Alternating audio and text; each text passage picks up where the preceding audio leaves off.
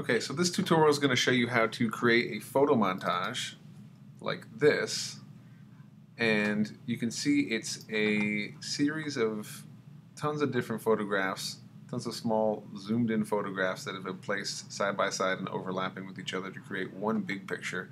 And it's not seamless. You can see where the edges of the pictures are all over the place, but it gives it this really, really nice effect, and it's kind of a beautiful photographic technique. So what we're going to do is we're going to go, I'm going to show you something for a little tip on how to shoot these kind of sets. Okay, we're going to compose our picture maybe out of 40 different pictures with our camera. We're going to take a bunch of different pictures. And you want to have the camera zoomed in. So right now I've got these rectangles here. What these represent is what you're going to see in your camera's viewfinder for a single shot. And so imagine each one of these is a photograph, and they're going to end up kind of overlapping like this. Now, you don't want to have your camera zoomed all the way out so you see a whole bunch of information all at once. You want to really have it so it's zoomed in. Let's see, get the same size there. You want it to be really zoomed in. That way, you know, if you had them really large and you had several of these and they overlap, you're just going to put together a whole bunch of pictures right on top of each other, and it's basically useless. So we want to be able to just get rid of those. We want to be zoomed in so that we're only seeing a little bit of the whole landscape. And when we take the shots, we want to make sure that we take one, and then I can see an edge of information here. I'm going to take the next shot where I can still see that same piece of visual information. That's peak of the mountaintop. Then want to take the following shot. I want to make sure that it overlaps as well. If I don't overlap, say I've got a gap like in here, or I go to the next one here and there's a gap here, when I go to put them back together, you're going to be left with some white space, and that's going to be not good. So make sure that these are overlapping a decent amount. And for our purposes, for the panoramic landscape we're going to do, I want you to take 40 shots. Between 40 and 60 will be enough to really get something nice that looks like this. Okay, so now what I've done is I've got a small set of pictures I've already taken. Let's go ahead and close out of this. And these pictures are just some really not really great ones. I just took them in the computer lab here, but they're going to be good for just kind of demonstrating the basic techniques for this. And I've only taken 13 just for speed's sake. So the first thing we need to do is look at this file size, and all these pictures I've taken are decent size. They're, you know, about 1.5 MB. I'm going to shrink them down a little bit so that they fit better into our Photoshop file, so the computer can handle it better, and that is the main reason. Also, you'll notice that I've got them in a folder named Photomontage Pics. They're all sorted together. There's no pictures in here that I don't want. That's important because we're about to do a process that's going to convert them, and we don't want to waste our time. So we go to Photoshop, go to our File menu, and drag down to Scripts, go to Image Processor.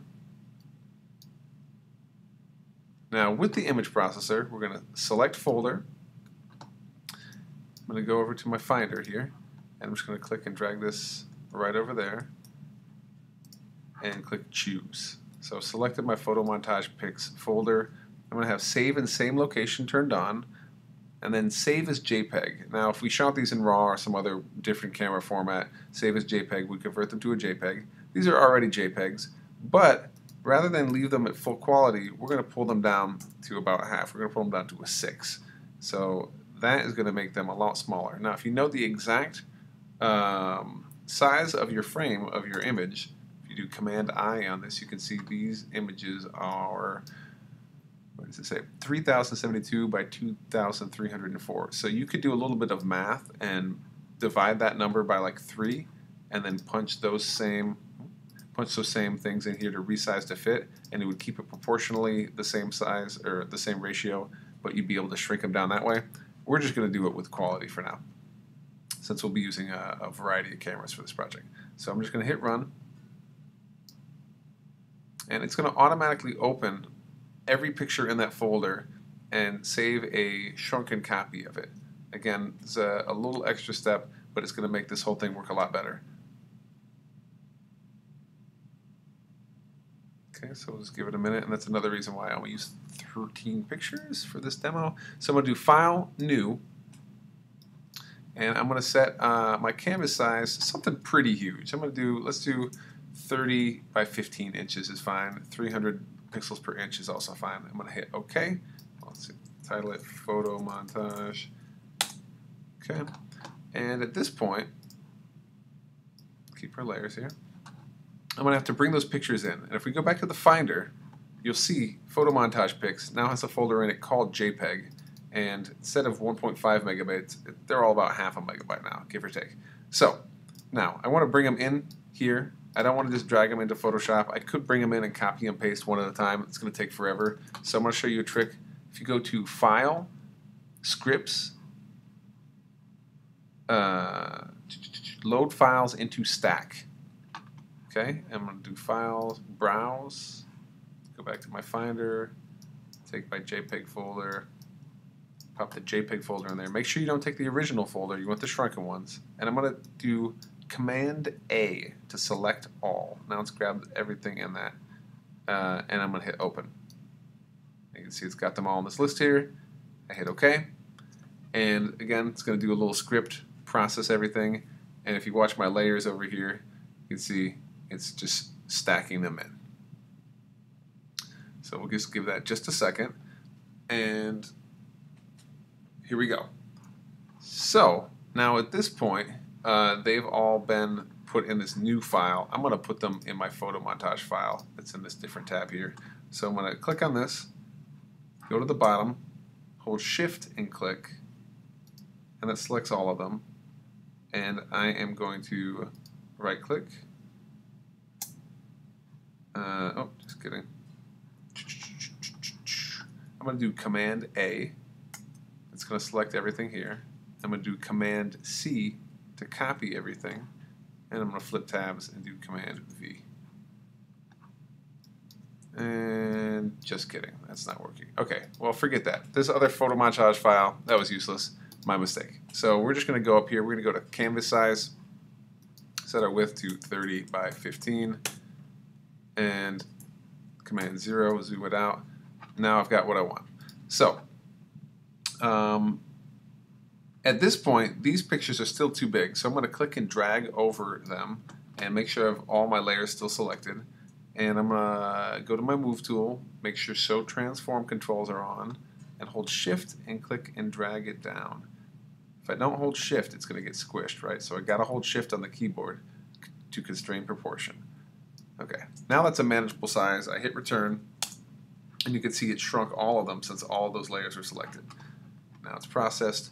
Okay, so now at this point, if you go by layer, you can click on separate layers and start pulling these pictures out and trying to sort them. And you might want to just kind of stack them out in some sort of an order. Now it could be frustrating. You'd be looking at this picture here and say, I want to move that. I'll click on that, and it's moving this one down here. To change that, turn Auto Select on. And now, whatever I'm clicking on, you can see in the Layers panel, it automatically selects that layer. Okay, so I'm just going to start arranging these out into some sort of an order. That scanner piece goes over there. And at this point, it's just kind of like a puzzle. And I really enjoy doing this thing. It's pretty fun. That piece is going to go there. That's part of that one. And this one is somewhere over there. Okay, so you can just kind of arrange them into a pretty neat grid. I think this is part of this guy over here. And just try to like organize them as best you can. Now at this point, this is where some layer management tricks are going to come into play. So if you click this folder button here, I'm going to make a group and I'm going to call it right. And over here, I'm going to make another folder, call it left. And I'm going to click and drag outside of these as a series of them. And you can see it's selected all these layers. And I'm going to drag those into left. Okay, and I'm going to turn left off. Okay, I think this one also belongs in left. So drag that in there. And I can turn that off. The rest of these, I'm going to click and select over. I'm going to drag them into a folder called Write. And this is going to allow me to sort of chunk things together and kind of simplify what I'm working on. So it gives me some workspace and kind of lets me think. Okay, very important. So now at this point, if I've got left group selected, it's going to treat this whole thing like a single layer. I need to go in and adjust these separately. Now you can see if I click on one of these individually and then click off of and grab it, it's grabbing the whole thing even though auto select is on, because auto select is set to group. So set that to layer, and now it is basically just a process of layering these pieces together. Okay. Not sure entirely where that one goes yet. Oh, these are going back here. That's where that's going. Okay, that's part of that scanner. Now you can see this piece is on top of it, and I don't really like what's happening there. It's a little confusing, so I can just drag that layer below to a certain degree until I get it to where I want it to be. And now I'm going to go back and turn my right on. I'm going to turn my left off. And let's get this back row going here. Looks like those are going to line up like that. Scanner goes. Let's get this whole scanner piece together somewhere like that. Okay, and keep in mind, it does not have to be perfectly lined up. We're going for a work of art here. It's going to have some artfulness to it. Okay, at this point, it appears that I may have left a gap, which I was warning about earlier. I can try to jam it in there, try to, yeah, something funky's happening there. Basically, I have failed you. But we'll get that pretty close. Just pretend like this. We'll jam it in, and it'll just be part of our art. Okay, so now I'm going to turn this back on. Take this whole left group. Oops. Set my auto select back to group. Move that group around until I can get that group together. Let's see. I think this actually. Oh, I didn't fail you. I see. This just goes on top of all of that, and then these pieces back here. Those need to go. Okay, so set this back to layer. Click and drag over these pieces. These pieces are going to end up going like over here somewhere. Set this back to group. Try to put that group on there. And I'm going to just tweak it up a little bit since I intentionally jammed it, since I thought I was experiencing epic failure. Let's just pull this back. Try to get those lined up a little bit nicer. Turn group left back on. Set this back to group. And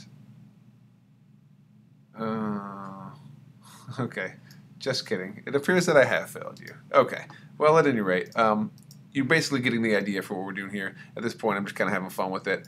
You're going to pull these final pieces together. For your project, I want to see something that really shows an entire scene. So you're going to have this whole area, and we're actually going to shoot 180 degrees, and I want you to have 40 to 60 pictures in there.